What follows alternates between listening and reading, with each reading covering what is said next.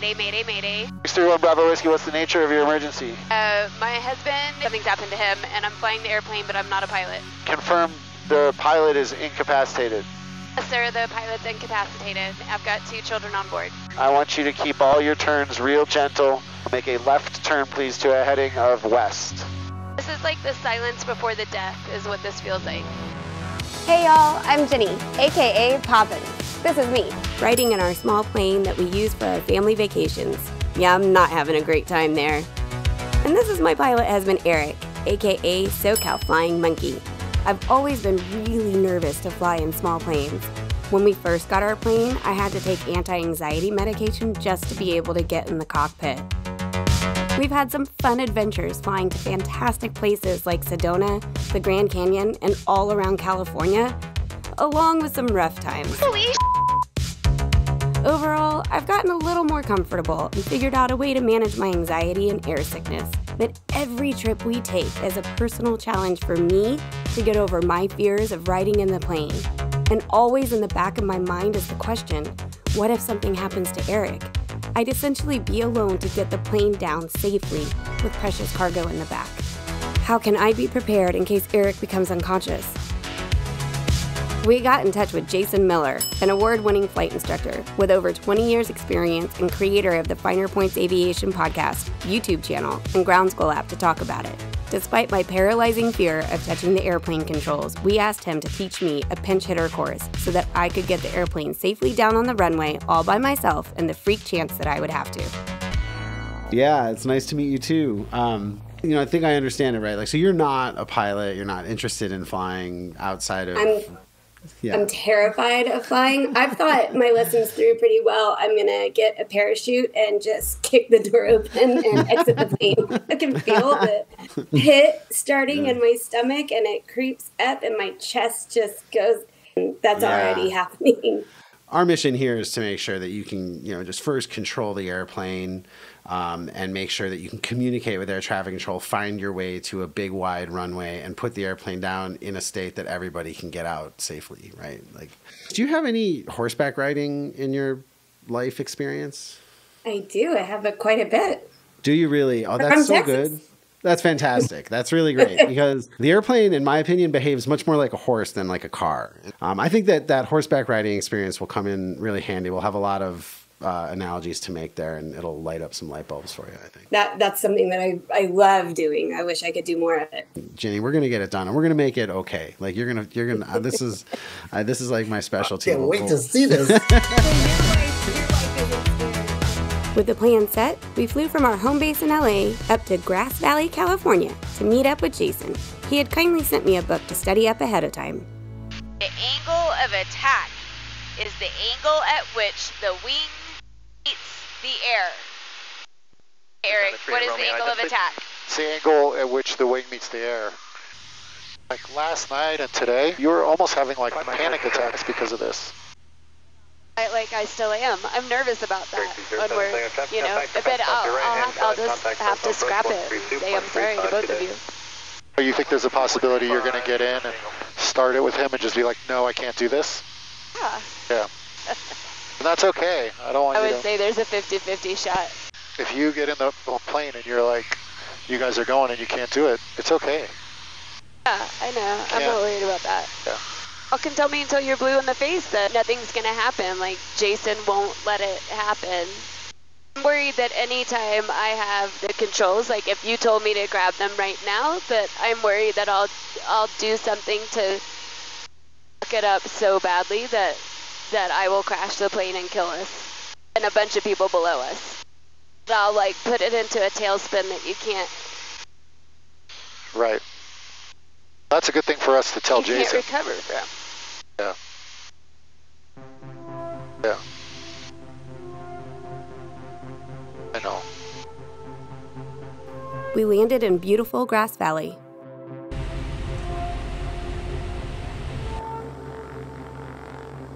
And met up with Jason.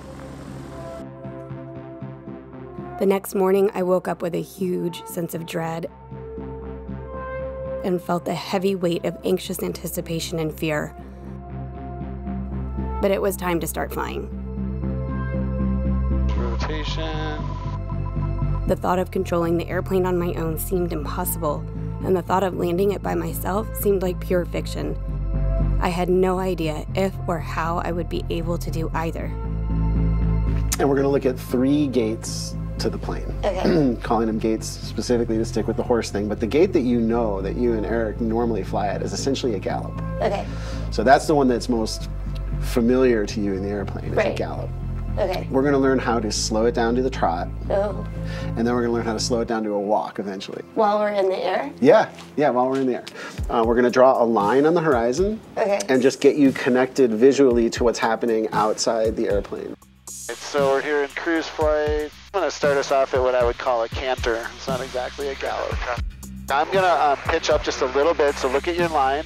And just tell me when you see that. Tell me when you see the line going up. Yeah. Oh, good, you can see that. That's really great. That's really subtle. Cool, and then you can see it if the airplane started to kind of go left a little bit, you can see that that's what's happening with your line. Yeah, good. All right, I'll just ask you to sort of take the controls. I'm on there with you, so don't worry about it. Good, just like that. Yeah, perfect. Try if you can, just one hand. Let's see what happens. It's your right hand. Perfect, just like that. And try to just keep that line right there. Let's see what happens. We'll see if the horse tries to eat grass or anything. But do what you need to. Like if you see that line go down like that, go ahead and pick it up. Like see how we just picked it up together? I came on the controls to do it, but we picked it up. Nice, and this is where when we talked about the airplane being like a horse, for the most part, you don't have to do anything. Just like a horse. For the most part, you're just holding on loosely. And the thing is galloping or cantering in this case on its own. Every now and again, you have to do what you just did right there. Your right hand. Yeah, that's right. That's right. That's great. That's all it takes. If you're super nervous, you're persevering through that well. Really are, because I'm noticing all those little those little subtle corrections you're making. I'm having a very big internal battle of telling the side of me that's so scared just to shut the up and let me not kill us. I'm trying to relax my body. I feel like if I can keep my body like a jellyfish, then I won't kill us. I think that's chapter 5. It's stick and rudder, be like a jellyfish. The jellyfish analogy. I was starting to get a feel for basic control, and the next challenge was making some turns. Jason demonstrated how, and then it was all me. Push the left wing down just a little bit. That's great. We're going to keep it real shallow, so let's just say like that much, and then you would just neutralize it. And then just don't let her nose go down. Beautiful. That's really, really good. And if she starts going too much, like getting over anxious like a dog, just pick up that left wing. And use whatever strength you need to say, no, that's too much. Beautiful. You're flying a plane. That is insane. I'm super impressed with you. Yeah, you're doing a really good job of it. You actually have a really good feel for this. I was just saying to her, good girl. You're such a good girl. Right. Look at you. Right, you guys are developing a relationship of trust where you really need to see that she's going to do what you want her to do every time you ask, right? Yeah. And that it always works. And that all you have to do is know how to ask, just like riding a horse, and she'll do it. And I think the more you see that and the more you see what kind of behaviors she really has, like any animal, you develop a trust, right? So you'll start to trust the airplane. That's awesome. I just want it to be done, though. Like, it doesn't, like, I'm still like, okay, that's good, we're done. All right. Right now we're cantering along here. I think the next place for you to go would be to what we would call a trot, but just something slower than we are now. Jason taught me how to power back the plane, raise the nose to increase the angle while maintaining lift, and trim off the back pressure with the trim wheel, while recognizing the slight difference in the higher angle out the windscreen. He has an incredible way of explaining complicated concepts in simple terms, and an amazing ability to connect with his students to figure out exactly what will make sense to them and make them feel comfortable. He's publishing his take on this experience over on the Finer Points channel, so after this video, be sure to check out his for a flight instructor's perspective on all of this. When you tune into the machine now, I don't know if you can hear it, it's a little quieter, her nose is a little higher, the flight controls feel slightly different, not a big deal. This actually is the trot, by the way. I said it wasn't because I don't want to freak you out.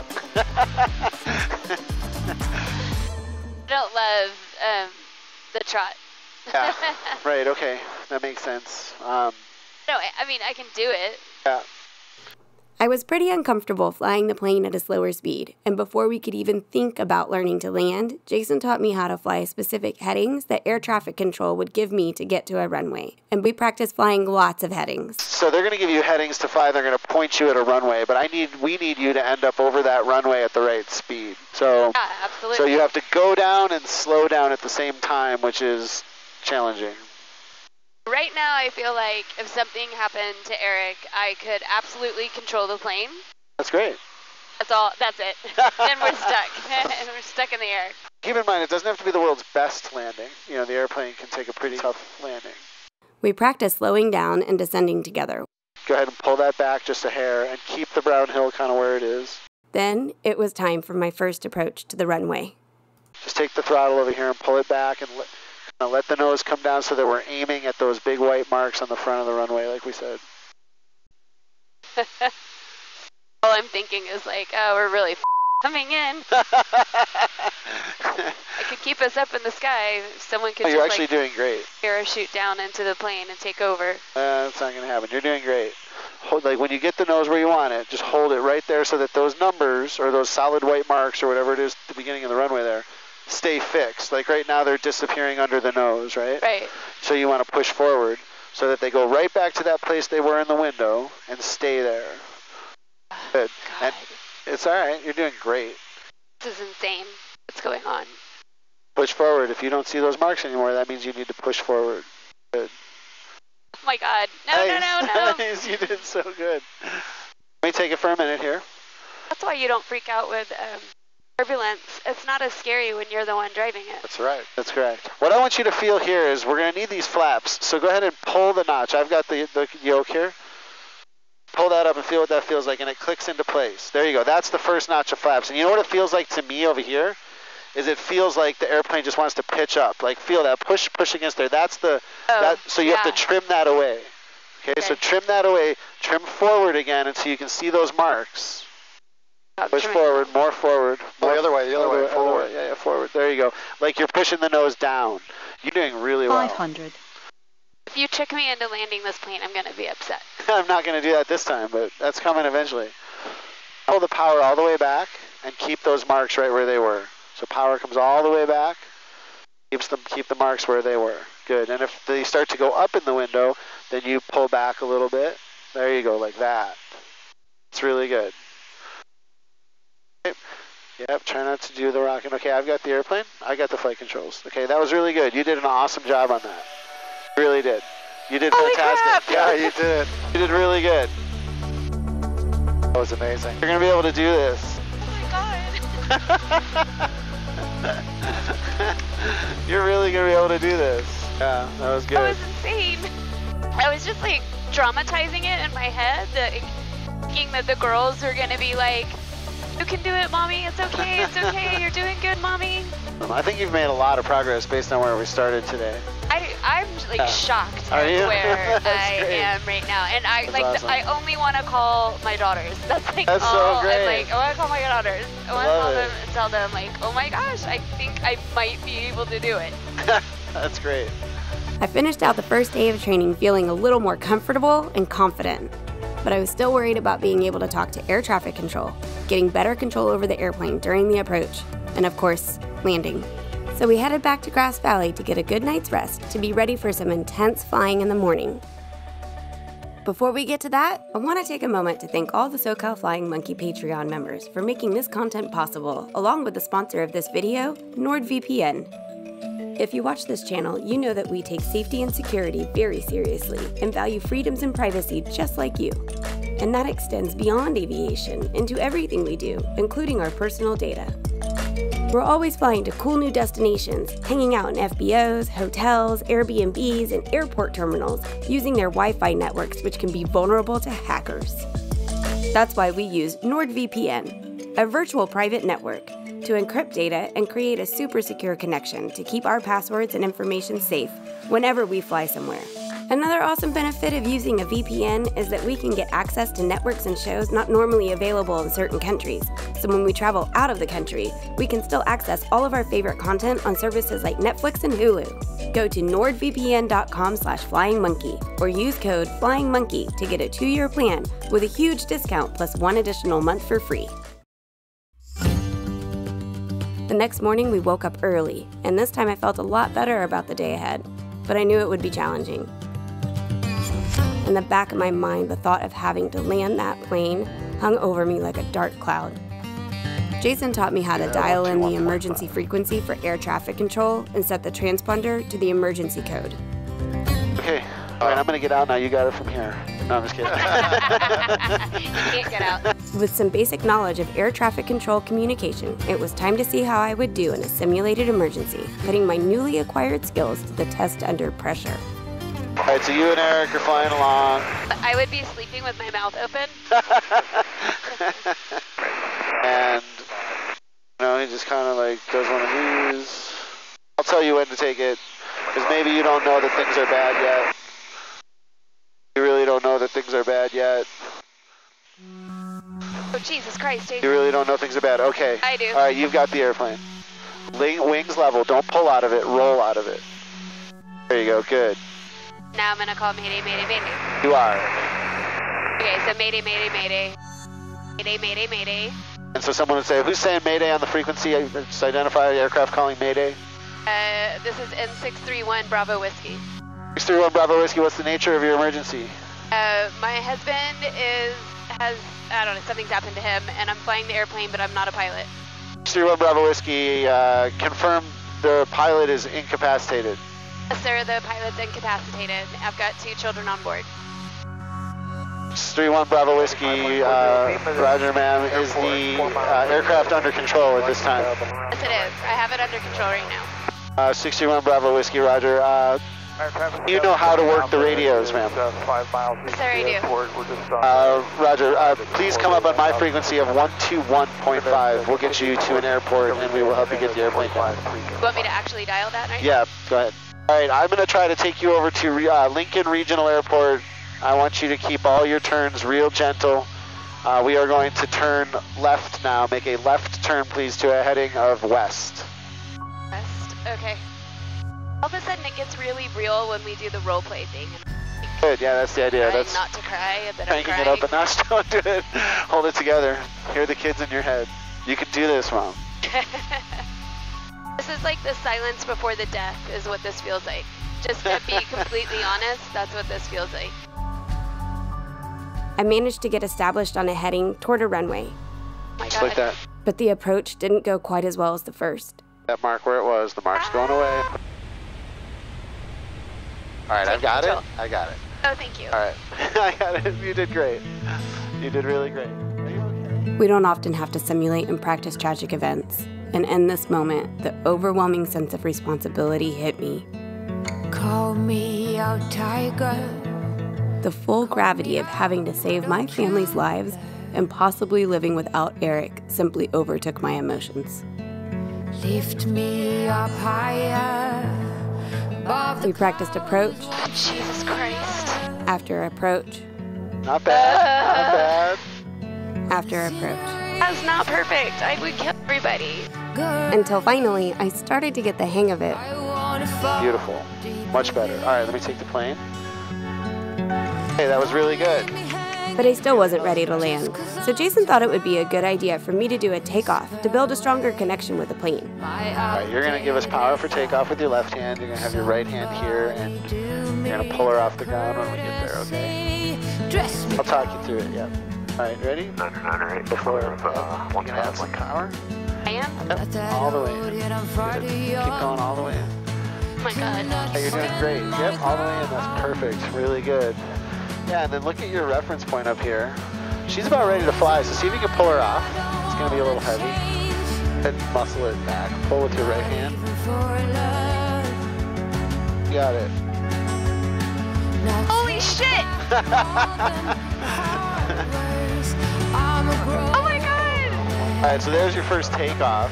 That was amazing! Is that good? That's always a good. That was amazing. It's always a good feeling.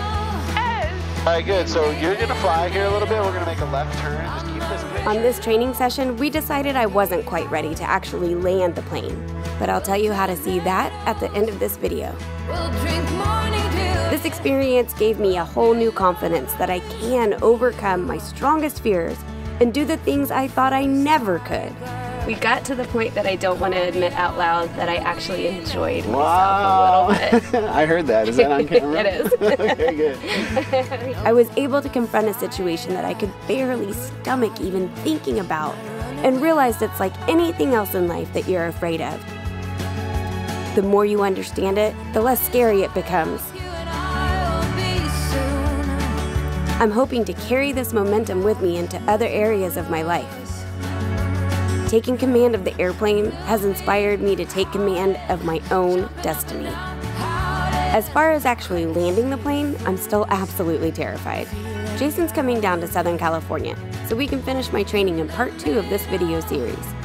And if you want to see my complete training flights in a more raw and uncut way, become a SoCal Flying Monkey Patreon member. We'll be rolling out a whole series of complete flights in the next few weeks. We can't make this content without the support of our awesome Patreon community. Subscribe to this channel and click the bell to be notified so you can see me try to land the plane. And be sure to check out Jason's channel, The Finer Points, along with his incredible ground school app to learn to fly your best. Maybe I'll see you in the skies.